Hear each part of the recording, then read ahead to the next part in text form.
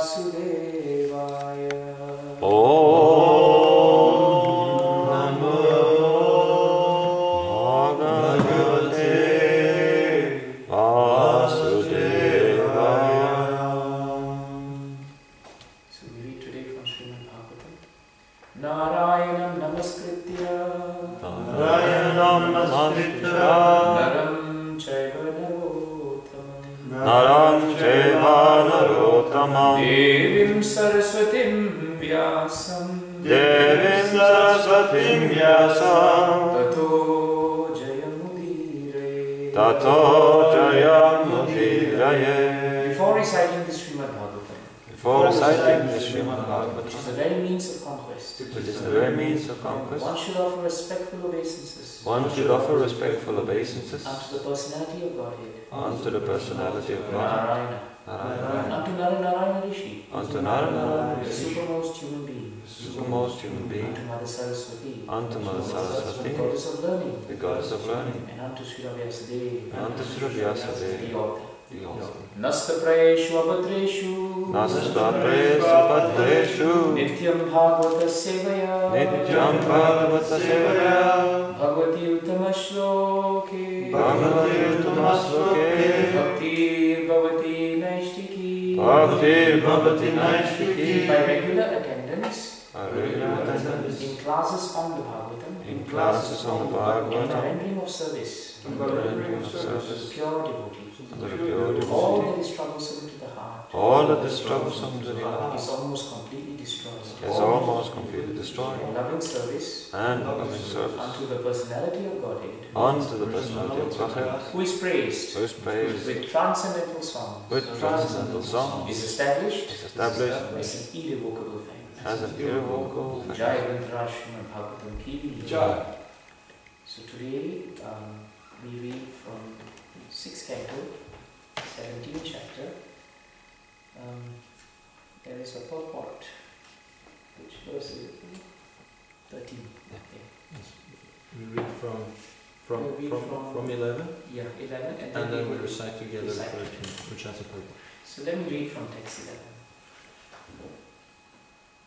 Shri Parvati Uvacha Ayam Kim Aduna Loke Shashta Dandadara Prabhu Asmad Vidhanam Dushtanam Nirlajjanam Cha Viprakre. I'll read the translation. The goddess Parvati said, Alas, has this upstart now received a post from which to punish shameless persons like us? Has he been appointed ruler, carrier of the rod of punishment? Is he now the only master of everything? Now let us read text 12. Na veda dharmam kilapadmayoni na brahmaputra brigunaradhadya na vaikumara kapilo manuscha yeno vishuddhyanti adhivartinam bharam. Translation. Alas, Lord Brahma, who has taken his birth from the lotus flower, does not know the principles of religion, nor do the great saints like Bhrigu and Narada, nor the 4 Kumaras, headed by Sanat Kumara. Manu and Kapila have also forgotten the religious principles. I suppose it to be because of this that they have not tried to stop Lord Shiva from behaving improperly. And now we come to the verse, text 13.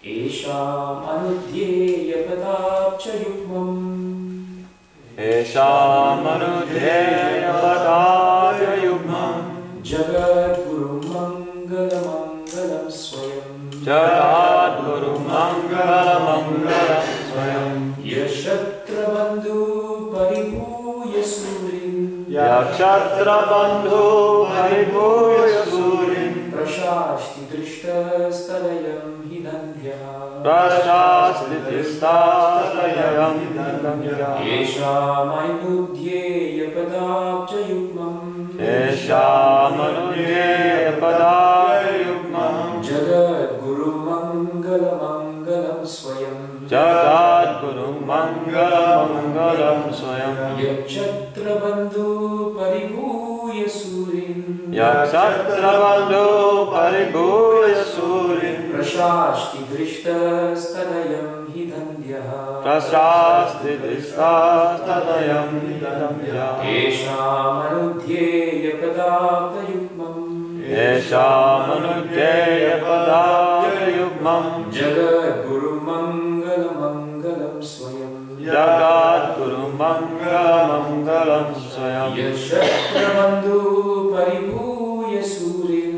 Yakshatrabandhu paribhuya surin Prashasti drishtastanayam hidandyaha Prashasti distastadayam hidandya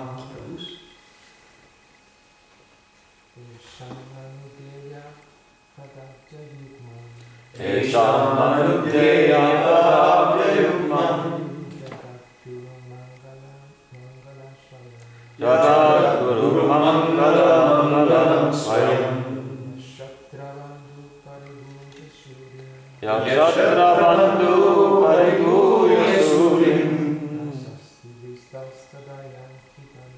Prashasti distastadayam hidandya Eshamanudhyeya padaptayukmam Eshamanudhyeya padaptayukmam Jagat Guru Mangala Mangalam Swayam Jagat Guru Mangala Mangalam Swayam Yakshatrabandhu paribhuya surin Yashatrabandhu paribhuya surin Prashasti distastadayam hidandya Prashasti drishtastanayam hidandya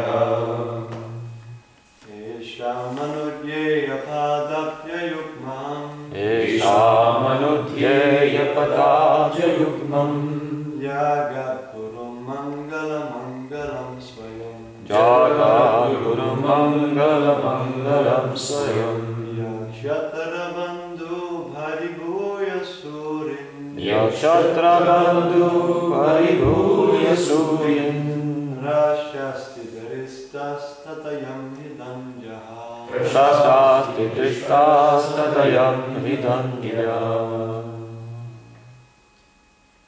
Esha, Esha, of all these all these exalted personalities, exalted personalities, Anudhyeya, Anudhyeya, to be constantly meditated upon, to be constantly meditated upon, Pada Abja Yukmam, Pada Abhayukmam, whose two lotus feet, whose two lotus feet, Jagat Guru, Jagat Guru, the spiritual master of the whole world, spiritual master of the whole world, Mangala Mangalam, Mangala Mangalam, personification personification of the topmost religious principle, of the topmost religious principle, Swayam, Swayam, himself, himself, Yaha, Yaha, he who, he Kshatrabandhu, Kshatrabandhu, the lowest of the Kshatriyas, the lowest of the Kshatriyas, Paribhuya, Paribhuya, overriding, overriding, Surin, Surin, the demigods, demigods, like Brahma like Brahma and the others, and the others, Prashasti, Prashasti, chastises, chastises, Drishtaha, Drishtaha, impudent, impudent, Tat, Tat, therefore, therefore, I am, this person, he, indeed,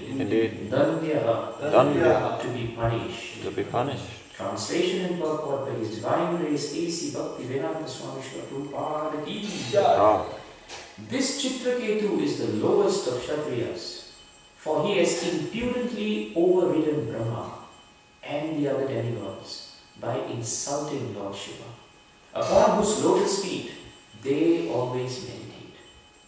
Lord Shiva is personified religion and the spiritual master of the entire world, and therefore Chitraketu must be punished. Please repeat. This Chitraketu this Chitraketu is the lowest of Kshatriyas, is the lowest of Kshatriyas, for he has impudently overridden Brahma and the other demigods by insulting Lord Shiva, upon whose lotus feet they always meditate. Lord Shiva is personified religion and the spiritual master of the entire world, and therefore Therefore, Chitraketu must be punished. must be punished. Please hear the purport. All the members of the assembly were exalted brahmanas and self-realized souls, but they did not say anything about the conduct of Lord Shiva, who was embracing the goddess Parvati on his lap. Chitraketu nonetheless criticized Lord Shiva, and therefore the opinion of Parvati was that he should be punished. Om Ajnana-Timirandasya Jnana-Janashalakaya Chakshurunmilitam Yena Tasmai Shri Guruve Namaha Sri Chaitanya Manobhishtam Stapitam Yena Bhutale Swayam Rupa Kathamayam Tadati Swapadantikam Vandeham Shri Guru Shri Utapadakamalam Shri Guru Vaishnavamscha Shri Rupam Sagrajatam Sahagana Raghunatham Vitantam Sajivam Sadvaitam Savadutam Parijana Sahitam Krishna Chaitanya Devam Shri Radha Krishna Padam Sahagana Lalita Shri Vishakhanvitamscha He Krishna Karuna Sindhu Dinabandhu Jagatpate Gopesha Gopika Kanta Radha Kanta Namostute Tapta Kanchana Gaurange Radhe Vrindavaneshwari Vrishabhanu Sute Devi Pranamami Hari Priye Namo Mahavadanyaya Krishna Prema Pradayate Krishnaya Krishna Chaitanya Namni Gauri Tvishe Namaha Vancha Kalpatarubhyascha Kripa Sindhudevacha Patithanam Pavanebhyo Vaishnavebhyo Namo Namaha Jaya Sri Krishna Chaitanya Prabhu Nityananda Shri Advaita Gadadhara Shri Vasadi Gaura Bhakta Hare Krishna Krishna Krishna Hare Hare Hare Rama Rama Rama Hare. So in the last two verses, which had no purports, followed up by this verse, text 13, we find that Parvati Mata is actually now justifying and giving reasons why Chitraketu Maharaj's actions are not right. And she is very upset because she calls him with very strong language. In this particular verse, Chitraketu Maharaj is known not as Kshatriya, but he is known as Kshatriya Bandhu. When you have the word Bandhu in Sanskrit together with Kshatriya, it means that you are only Kshatriya because maybe you were born into family of Kshatriya. Just like Ashwatthama in the first canto of Srimad Bhagavatam was described as Brahmana Bandhu. He was not considered Brahmana. So in Sanskrit, Prabhupada writes in Bhagavatam, when the word Bandhu is used, that means there is only family relation, but there is no qualification in terms of character. This is an important point for us, because we must actually assume whatever qualification that we have, not in terms of what we are born into, or not in terms of what we are wearing, but in terms of our behavior. Behavior is essential for a Vaishnava. There is no point calling ourselves devotees if our behavior does not show us devotees. We may have tilak, we may have dhoti, we may have kurta, but if our consciousness is not devotional, then it becomes external. So, this point of Kshatriya Bandhu should be understood in the correct context. And Parvati Mata is actually giving a good indication that for Vaishnava, what is more important is character. Finally, Srila Prabhupada is glorified in the three worlds because he is defined by his purity of character. And that no one can take away from a Vaishnava. Which is why the ornament of a Vaishnava is actually his character. So Chitraketu Maharaj's criticizing of Lord Shiva did not sit very well with Parvati, for the reasons we have discussed before.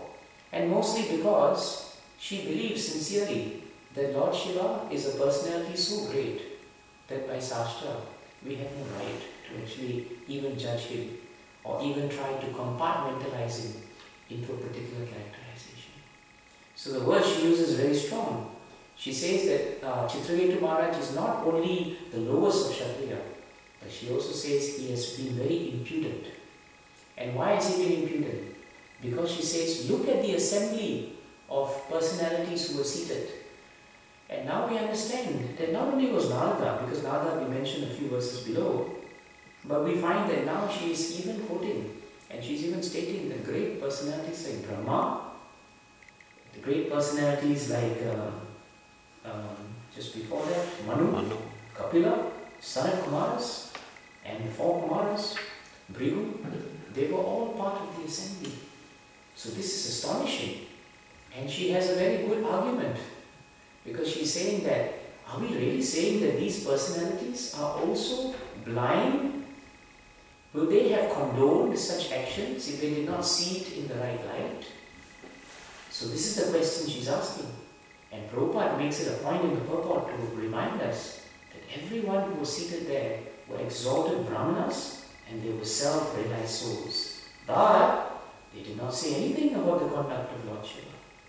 So that is why Parvati is asking, who has given him the authority to behave in this manner? Lord Shiva is personified religion. Why?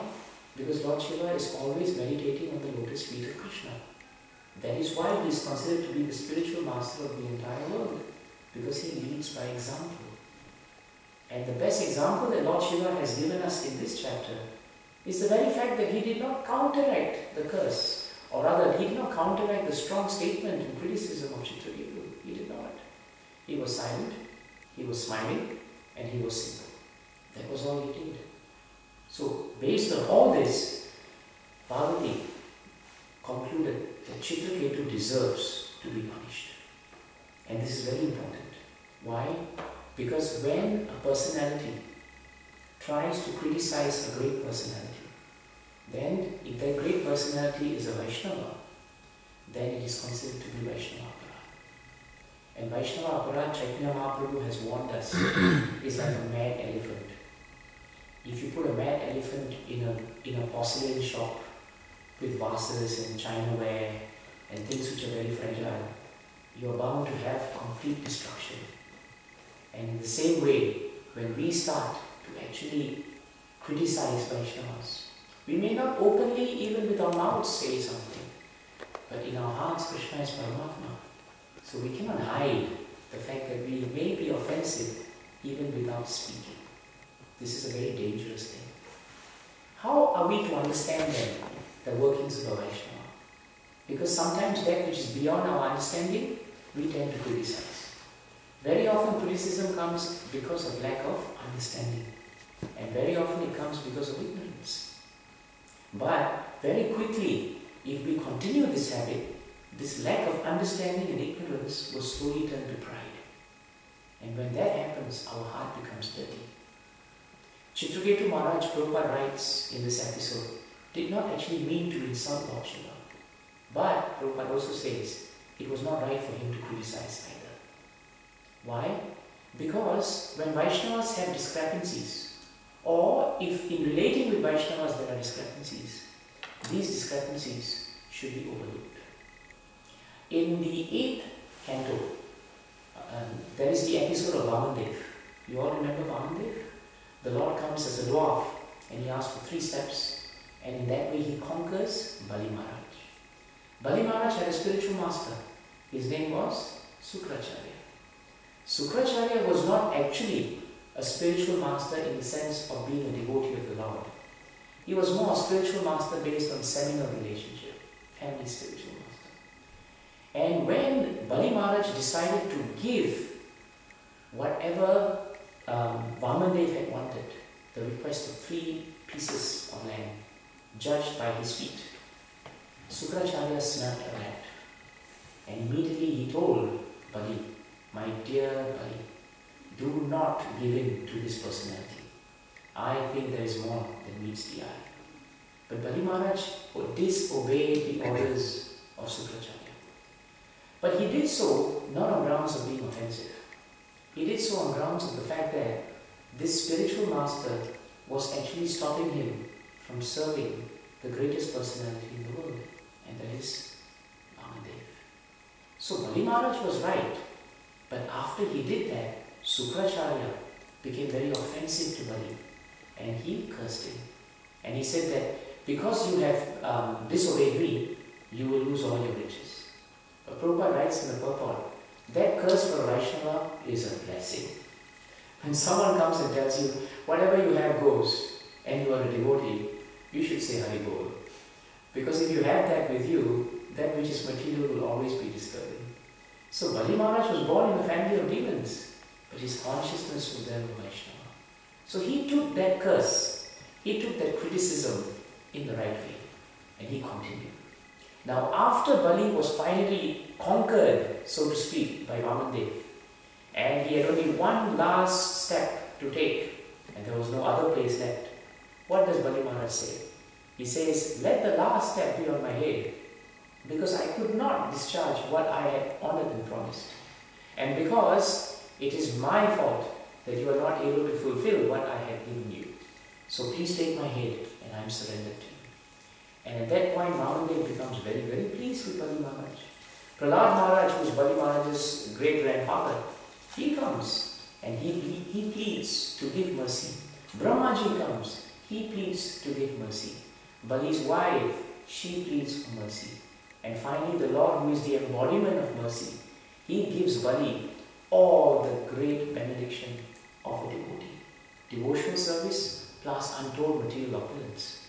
And at the end of it, the Lord turns to Sukracharya and he says, Sukracharya, what do you think of this episode? Do you think now that Bali is still wrong? Do you think that what he did was wrong? The Lord is asking that question. And at that point of time, Sukracharya says a very important point for us to understand in relation to this verse. He says, Mantratas tantratas chidram. He says, my dear Lord, there may be discrepancies when devotees chant or pronounce mantras. There may sometimes be discrepancies when devotees try to perform some principle but not according to regulative principle. Then he says, Desha kalartha vastutaha. There may be discrepancies when devotees perform an activity according to time, place, circumstances, and even vastu, directions. And then he says, Sarva karoti mischidram. Chidram in Sanskrit means discrepancy, mistake. Some discrepancy the Lord Shiva did, for example. But ni and chidram, if you put them together, becomes no discrepancy, mischidram. Then he says, very nice point. He says, Sarva karoti mischidram. And when he says Sarva karoti mischidram, he then says, Anu tava sankirtanam.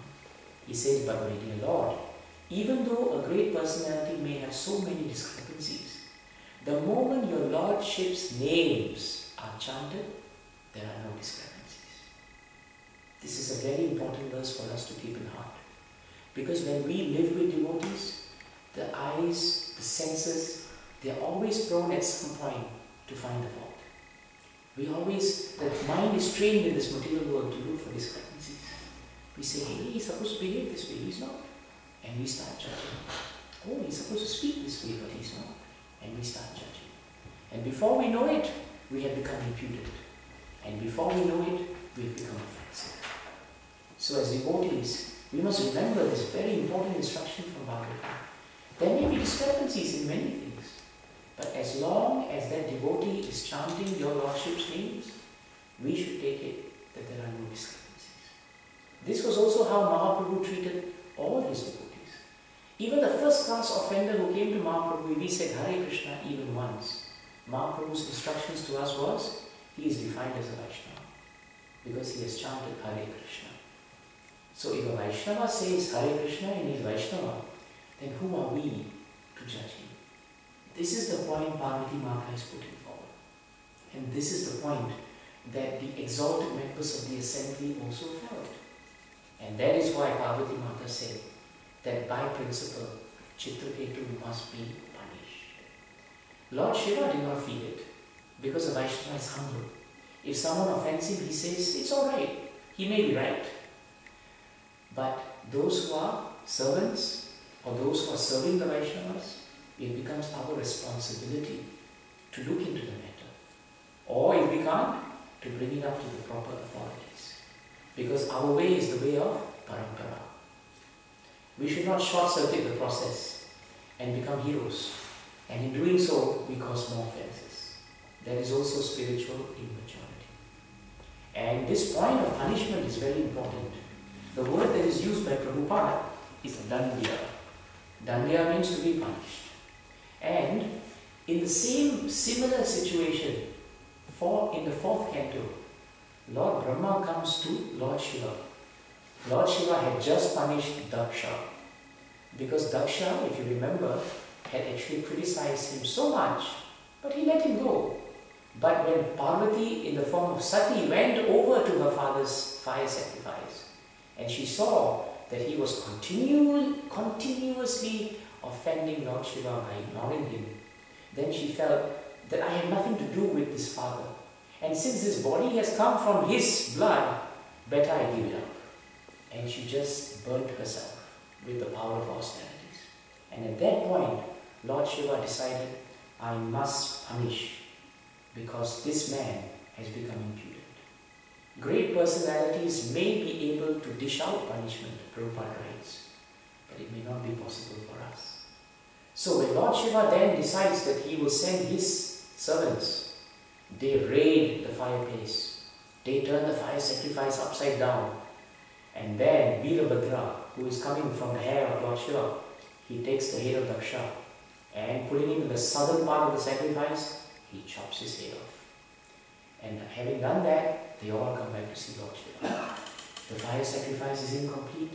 Brahmaji and the Devatas, they are all bewildered. What should we do? So Brahma, together with all the Devatas, they go and see Lord Shiva in Kailash. And while he's sitting in the grove, we find that Lord Shiva is very calm. And when he is approached by Lord Brahma, Lord Shiva says that I had to perform this action as a form of punishment because this personality had gone too far. And in my capacity, I am trying to correct him for his purification. This is also practical for us. When we have other devotees pointing out our mistakes, we should not tell them, don't become like Chitraketu and point out mistakes to me. If we do that, we are misusing Bhagavatam. From a Vaishnava's point of view, if someone points out a fault of ours, we should with folded hands say, thank you very much. I think I should look at this, or maybe I should explain to you what was in my mind, and you please guide me if I was wrong. The moment we do that, we come out of the material energy and we come under the shelter of the Lord's spiritual energy. If we think I am right, and I'll tell you why I'm right, then we continue to remain under the material energy of the Lord. And the nature of the material energy of the Lord is that it will always cause us disturbance. The nature of the spiritual energy of the Lord is that it brings us peace.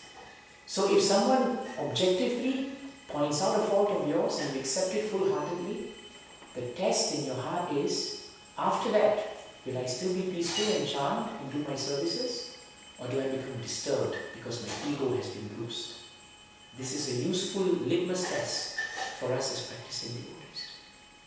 Now Brahmaji says, after meeting Lord Shiva, and Lord Shiva speaks all these points, Brahma then brings up a very, very important principle that we just described here. He says, the verse is 4th canto, 6th chapter, 47th verse. 4, 6, 47.